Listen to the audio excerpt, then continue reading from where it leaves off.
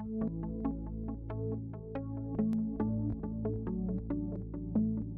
feel that iPads are improving the experience here at Walters State because a lot of students don't learn by listening to the instructor.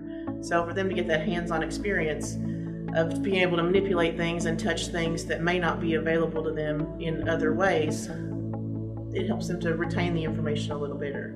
And also, just the experience of using technology is very important, I think, in the work field, because everything is moving more towards the technological aspect. So the more experience they get here, the better off they would be prepared in the future.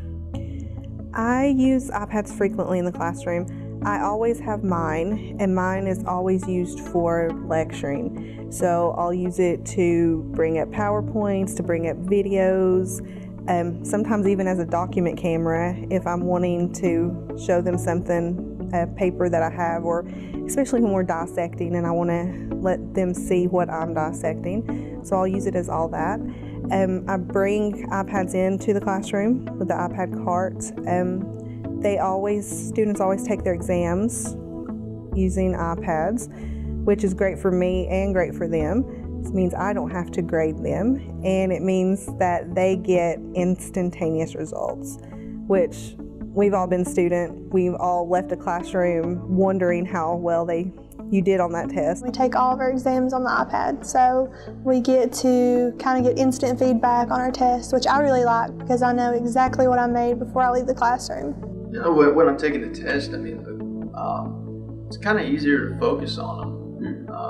You know, that's the funny thing. You know, whenever I've taken a test on the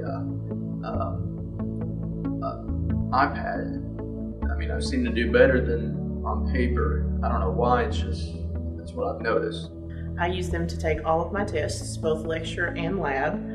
I also use the iPads to review for tests. We have an interactive website game called Kahoot that I bring the iPads in, and the students use those as an answer kiosk to answer the questions.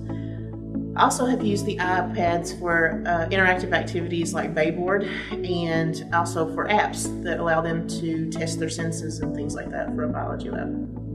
And I also like to bring in iPads to let the students play, I guess, something other than listening to me talk for an hour. So two of my favorite things to do are Kahoot. Kahoot I use it as a review tool, so students get to answer questions and compete against each other. We all know how much students love to compete against each other. And probably my favorite app to use in the classroom is called Bayboard. And with Bayboard, it's basically a whiteboard. So everything that the students put on their iPad comes to the screen, so everyone in the classroom can see it. And I really like Bayboard because then I can let students test each other. So if I ask them a question about chemistry and they have to draw out structures, then after we're done, I'll have them go back in and look over their neighbors' results and grade them. Did they do it correctly? Explain why they did it incorrectly. And in my mind, if you can do that, if you can teach someone else, or if you can find their errors and explain to them, you understand the material. And that's the ultimate goal, is for them to understand the material. I think with Kahoot, it's nice that you can actually get practice before you take the exams. You kind of get those exam-like questions before actually having to have it count for something. And then it's also kind of competitive, which I like, because you kind of compete with your table or whoever you're around, and then you get to see who's ranked in the top 5, and you want to make sure that you get that. That way you can have that self-pride. And we have, especially in the science building, on our card, we have a ton of really cool science apps. I mean, if we're talking about the body, we have an app that we can have them basically dissect a body, so they can zoom in on the parts and even pull them out virtually, obviously, pull them out and look at them and learn all the different parts.